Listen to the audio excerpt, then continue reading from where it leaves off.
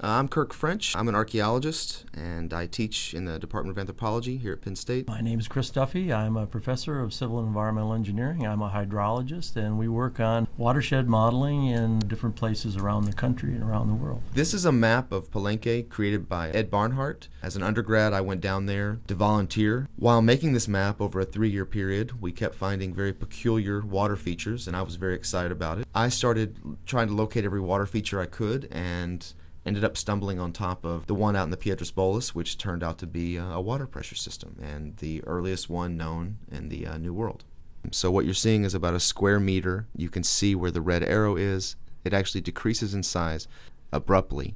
An easy way to think about this is you have a water hose and it has pressure on it already, but you put your thumb over it, decrease the size of the outlet, creating more pressure. And that's really what this is doing. And it also allowed them to control the release through that outlet more easily. So the smaller opening could be filled with chockstone or something. This conduit was something like 60 meters long. And so it started 6 meters in elevation higher than that outlet.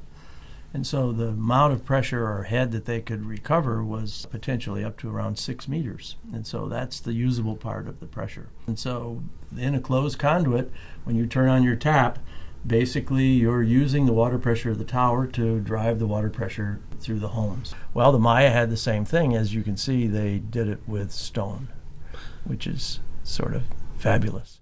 People started settling around the Palenque area as early as about 100 BC. Palenque continued till about 800 AD. It's very small, only 2 square kilometers, and it's built on very steep terrain. There's a very small flat area that the majority of it's built on, and then it's built up into the mountains and on an escarpment as it drops off to the plains. Here we're down in the plains where today is agricultural land used for cattle, also for growing corn. A lot of people consider it one of the most beautiful of Maya sites. The stucco art that they have there is beyond anything else at other sites. It's captivating. It's an amazing place, really. And then when you get to hike around in the jungle, which is often off limits, so we're going with the archaeologists. You can get a pass that gets you in other places even the tourists wouldn't get to go.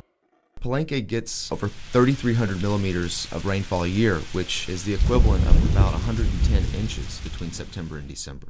Now, this is just a great shot to show a side of the aqueduct that we don't get to see very often because we're usually there in the dry season. What's interesting as well is that this aqueduct still functions.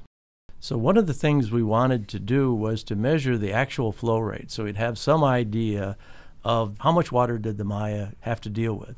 And so we brought an acoustic device that measures the flow velocity. So this is me in the Otalum, and I'm installing a pressure transducer, which really measures the pressure of the water, the depth. So I went home that night and thought about how to take a photograph of it, and I thought I needed some glass. So I used a casserole dish. You put it on the water, and then everything clears up, and then you take a photo of it. We found this water pressure system. We want to know how it was used. There are these features in the palace that have long been suggested as toilets of some kind. They're all on the same drain.